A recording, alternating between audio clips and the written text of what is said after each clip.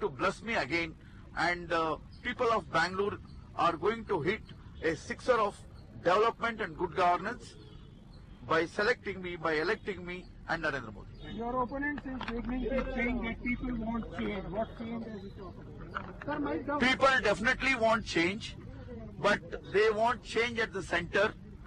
They want to change the bad governance of Manmohan Singh, Sonia Gandhi, Rahul Gandhi-led Congress. And this is no municipality elections. These are national elections, parliament elections. And in parliament elections, people are going to elect a new prime minister and a new government.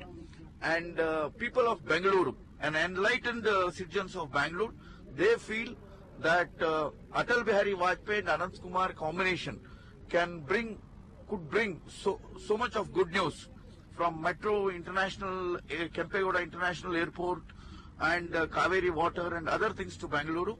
Narendra Modi and Anant Kumar combination can bring much more good news to Bengaluru. Well, Anant Kumar going ahead and expressing confidence in the BJP's hopes there, but of course it won't be easy for him, five-time MP, but that doesn't look like it will help him go ahead and get a sixth term.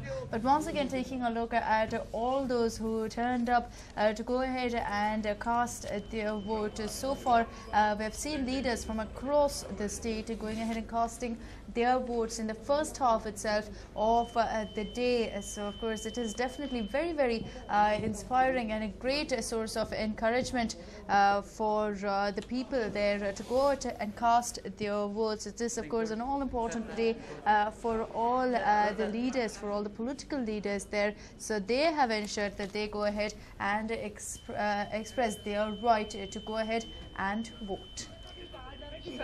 Whatever that may be, but they have to run their campaign. They may run a negative campaign. They may do whatever they like. I believe in positivity in life, and I've tried to run a very positive campaign. And we will see the outcome of that on the 16th of May. Jaibhan Singh Pawaiya वही हैं जिन्होंने आपके पिता के साथ ग्वालियर में टक्कर दी थी. क्या ये एक साख और नाक की भी लड़ाई है? उनका स्वागत है यहाँ. जैसे मैंने कहा कि हमारी देश की एक बहुत पुरानी संस्कृति है अतिथि देवो भव की. गुना शिवपुरी में उनका स्वागत है. गुना शिवपुरी की जनता ने उनका सत्कार भी किया है और मुझे विश्वास है कि आज उनकी विदाई भी की जाएगी. मोदी की लहर है, मोदी की लहर, मोदी की लहर की. आप कितने? I don't know how many days you've been here. You've been here for a week. Have you seen a Modi leher? Not in Guna, but you're in Guna with me right now. So have you seen a Modi leher? I want to know it from you. नहीं पर जनता I think if I say something, you will ascribe it to a political reason. I think the most neutral observer would be you, and I think you've given me your answer. Mr. Sindhya, why should the people of Guna vote you in power for a fourth consecutive term? Why should they vote for you again? Well, I think if you come around with me in my constituency, and I think if you see the development that has been done, then I don't think you'll ask me that question. But as a commentator and a reporter, I think it's your duty to ask me that question. So I think the plain and simple answer to that is that the record of development in this area, and I'm coming back to the people with not a 12-year record. I'm coming back to the people with purely only a 5-year record. I can even come back with a 12-year record. But in the last 12 years, we bought about 23,000 crores worth of projects here. In the last 5 years, about 9,000 crores. If you come with me to rural Guna and Shivpuri, you'll probably not see the quality of roads that you see here anywhere else in the state. If you look at the development in terms of electricity, in terms of national and international institutions that have been set up here, whether it's in Guna, whether it's in Shivpuri, whether it's in Ashoknagar. Right. So my purpose in politics is very simple. It's development and progress. That's my single point agenda. All right, development and that's what about anti-incumbency and the huge perception about corruption that your party is facing? I really believe that incumbency or anti-incumbency is in many ways a reflection of your connect with the people. I believe I have a very strong connect with the people here. What about the Congress but party? I think the proof of the pudding is in the eating. It will be too presumptuous of me to make that comment so vociferously today. I think we'll have to see what happens at the end of polling and on the 16th of May. But I'm very confident that my 5-year track record and my 12-year track record will bear me fruit. There's not been a single month in the last 12 years that I haven't been in my constituency. My only answer to that is what happened with Sushma Swaraj yesterday, and I think I made that very clear to all the people who were there, that if I had known that she was coming, if no one else from the BJP had received her, I would have certainly gone and received her, because at the end of the day she was a guest in my constituency, and I think that smacks of the real qualities of the party and the candidate here, that the leader of the opposition of this country was not even received by them at the Shivpuri helipad. She very clearly mentioned that before she left here in anguish. Sir, what about the Congress in the night too? Your aunt, basically, Yashodhara Scindia, Yes. she had come to Yes. vote. Review. Well, that was the Guna MP as well as Union Minister Jyotiraditya Scindia, who is facing Jaybhan Singh Pawai of the BJP in Guna, who is believed to give him a tough fight going on to exude confidence, speaking about the constituency, speaking about his electoral prospects, and also going on to speak about the importance of voting. On the other hand, even though Jyotiraditya Scindia is a noted person from what is known as Rahul Gandhi's Youth Brigade, another noted person is Arshad Rizwan, who is the Bangalore Central candidate, and he cast his vote just a few minutes back. My colleague Nabila caught up with him. Let's listen in. Congress candidate Rizwan Arshad, standing from Bangalore Central, is going to cast his vote. Let's see what the excitement is like from Rizwan and his wife. Rizwan, what does it feel, going and casting vote yourself? Voting is one's basic right in a democracy, and it's a participative democracy. We have to strengthen democracy. We are one of the largest democracies in the world. Proud to be a voter, proud to be part of such a huge democracy. How are you using your social responsibility to create awareness and invite people to come and vote?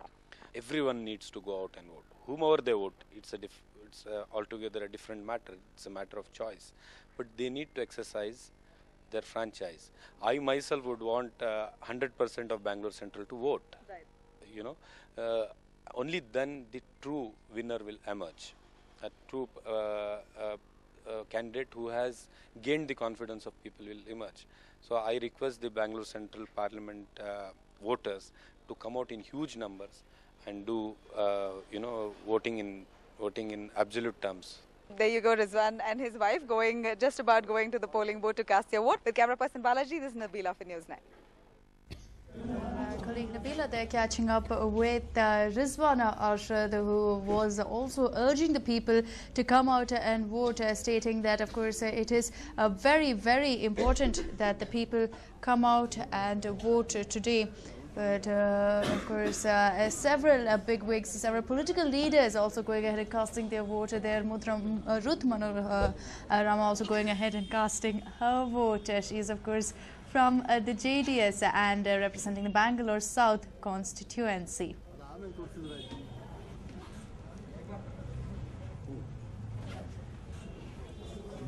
Well, we'll slip into a short break at this point. On the other side, updates will continue. Stay tuned. Back while we're tracking the elections right here on the News9, and some noted personalities, including the Netas, came in to cast their vote. Well, to name a few, of course, Bachir Gowda, the candidate from Chikbalapur for the BJP, going ahead and casting his vote. Yediyurappa was one of the early few there, one of the first few politicians to go ahead and cast his vote from Shikaripura in Shimoga. Besides which, Suresh Angadi from Belagavi was seen with his entire family there going ahead and casting his vote. Ever smiling Sadananda Gowda once again had a smile to spare to all the people there gathered at the poll booth, where he did go ahead and cast his vote. He was seen with his wife as well. And of course, Pramod Mutalik, the controversial Sri Ramaseni chief, who is contesting elections from Dharwad as well as Bangalore South, seen casting his vote. He is hoping to give the BJP a big upset in at least these two constituencies. Prahlad Joshi, on the other hand, who is also contesting from Dharwad, was spotted casting his vote soon after Mutalik. Neena Naik also, after some initial confusion on her polling booth, finally managed to cast her vote. She is, of course, contesting from that much talked about Bangalore South constituency.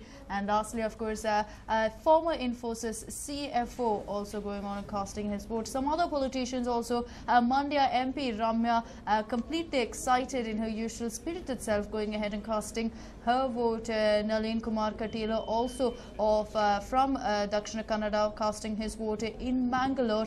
Veerappa Moily along with his wife was in casting his vote, and besides that Anand Kumar and several other leaders were also seen, including Nandan Nilekani, casting their votes. So political leaders ensuring that they come out during the first half of the day and complete the necessities, go ahead and cast their votes. It is, of course, a D-Day for all these netas. Today is, of course, the day that all their hard work will culminate to, and of course they will be hoping that all of their hard work will pay off.